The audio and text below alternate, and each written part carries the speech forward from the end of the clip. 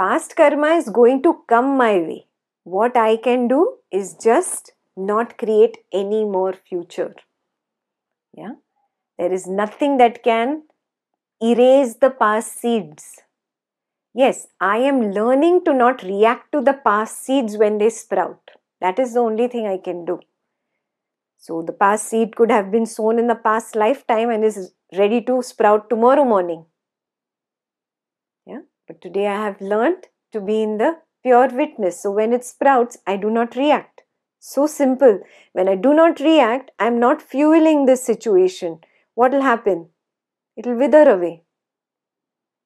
And no drama created. So that is the only way that the past seed will wither away, or the past karma can be erased.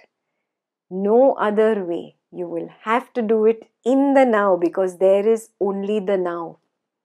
Past does not exist. Past and future again are created conditionings of the mind.